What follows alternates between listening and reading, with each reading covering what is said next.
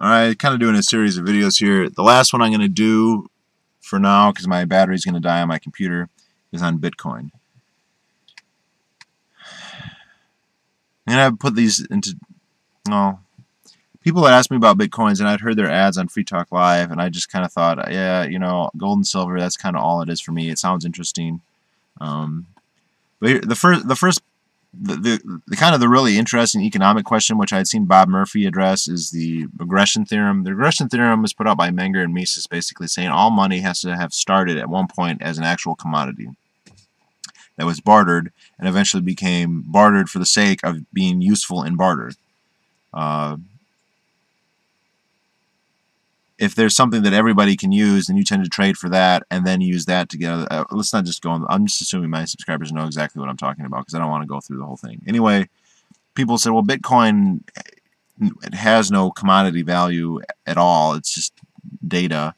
And so doesn't this prove their regression theorem wrong?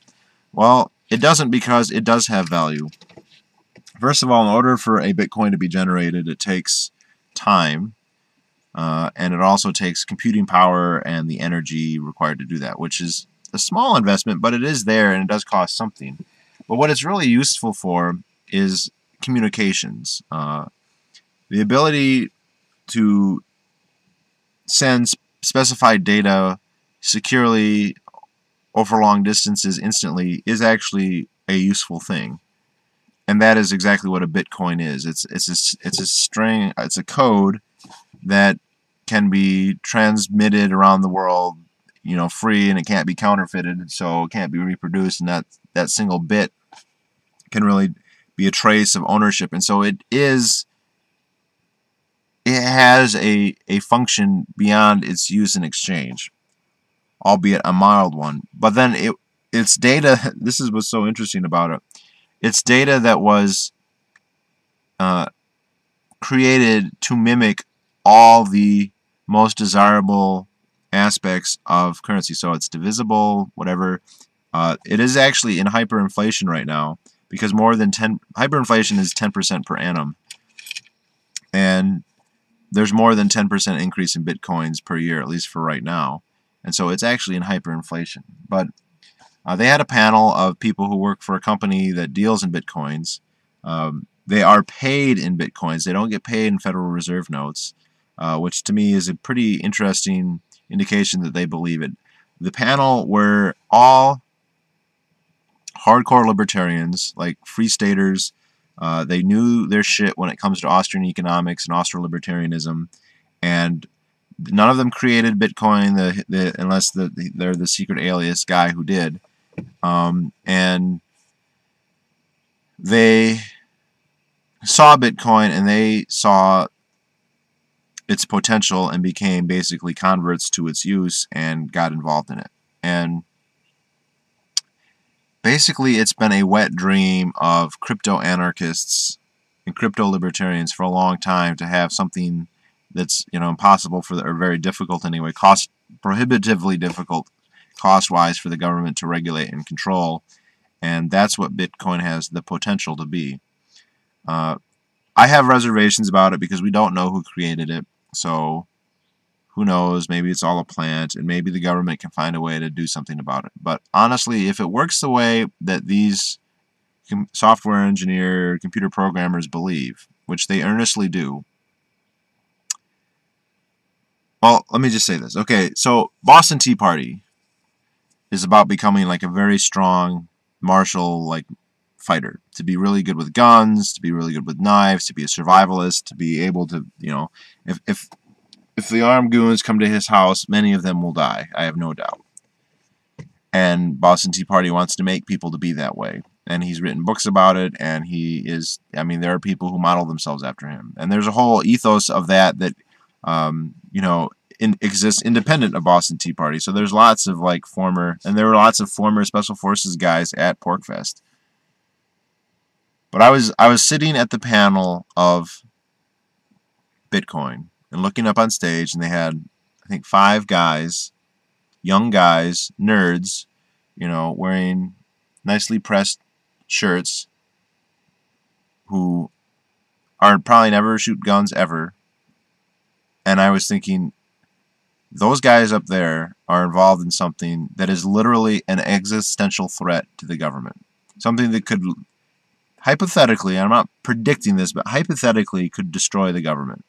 Because within Bitcoin is a possibility, or something like Bitcoin anyway, if not specifically Bitcoin, is a possibility, I think the practically real, if not already realized possibility, of a currency that is completely beyond state control, which means commerce beyond state control and the death of taxes.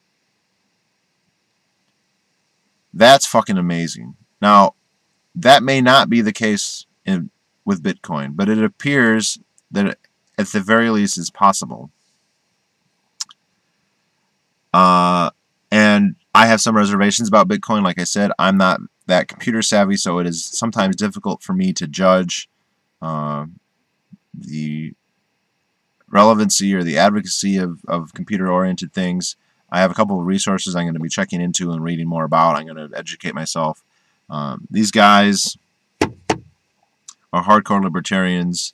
They don't really have anything explicitly to gain by what they're doing. Well, they get paid. The fact that they get paid in Bitcoins I found very convincing, because when we were watching the lecture, I was thinking, yeah, Bitcoins are great, but what does your company pay you in dollars, right? And it's like, no, they actually get paid in Bitcoins. So I am provisionally investing in them. I went and bought about $100 worth, and I'm going to buy more next time I get paid. It's still not going to replace gold and silver. But here's the really interesting thing. So I bought $100 worth of Bitcoins, and I had 100 in cash, and then I actually just had some loose change. And the thing is, they're infinitely divisible, so you don't have to buy 8 Bitcoin. You can buy 0.0839 Bitcoins. He showed me the website where you can take your Bitcoins and you can convert them into any currency. Dollars, euros, yen, anything. So my $100 in Bitcoins, they're like stem cell money. You know, a stem cell can become any kind of cell. A Bitcoin can become any kind of money, anytime, anywhere, for free. I can use my cell phone. I even got Bitcoin apps and just, oh, I want euros, I want yen. To me, that's pretty cool. That's going to be a nice thing to have. Now, Bitcoins might end up becoming worthless someday, and so I would have lost all that money, which is why I'm only in them provisionally. However, if the dollar collapses, right now the demand for Bitcoin is pretty low.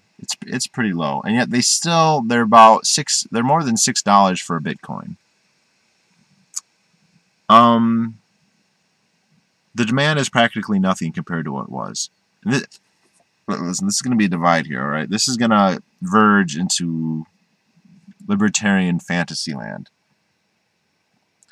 The potential exists, and I would not put odds on it, but I don't think it's remote. I think it's something that could very likely happen, or not very likely, has a very decent chance of happening, that Bitcoin could become a new currency.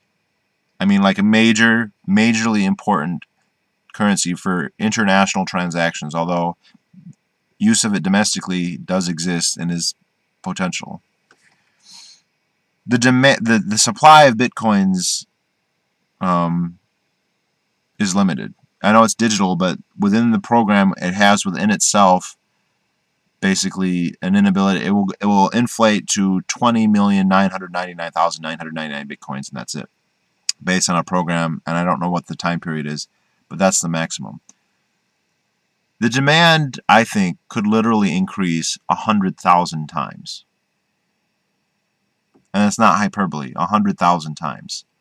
If that happens, which I'm not saying that it will, but if that did, I, for $100, would become a many-time multi-millionaire. Some other YouTube users I met would become richer than the Rothschilds. Basically, the people who own Bitcoin now are primarily a majority libertarians, especially anarcho-capitalists.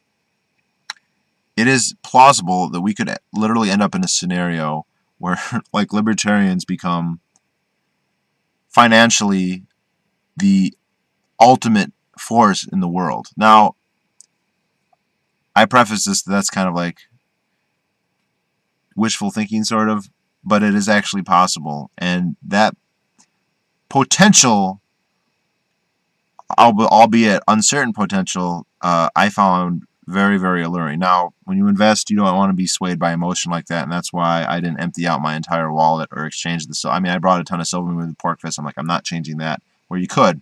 I could have brought them silver and bought Bitcoins. Hell, they had a vending machine at PorcFest that did that. I'm not going to do that. But I am going to look more into it, and I am going to invest more into it. I'm thinking a few $100s every paycheck. Something along those lines. Maybe it will become a waste. I totally acknowledge that possibility.